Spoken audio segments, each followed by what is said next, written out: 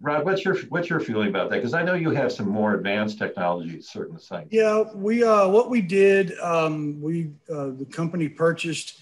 It's a system, and I'm not saying what system to use. The one we are using is one called RMS Omega, Mm-hmm. standalone unit that sits at the front entrance to our offices. What we liked about it was it from what we can tell does give internal body temperature versus surface temperature. Mm-hmm. And it also has facial recognition, and it talks to our HR software. So everyone that's in our company, we get a badge and it has our picture on the badge. Well, that picture is also uploaded into that system.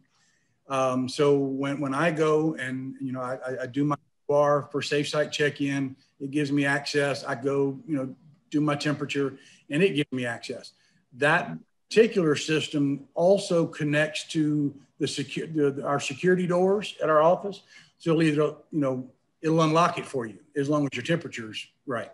Yeah. If we have a visitor that comes in, it takes their picture. So that way, again, we're able to, they have to do the RMS, or they have to do safe site check-in, and because there's a poster at the entrance that explains it to them.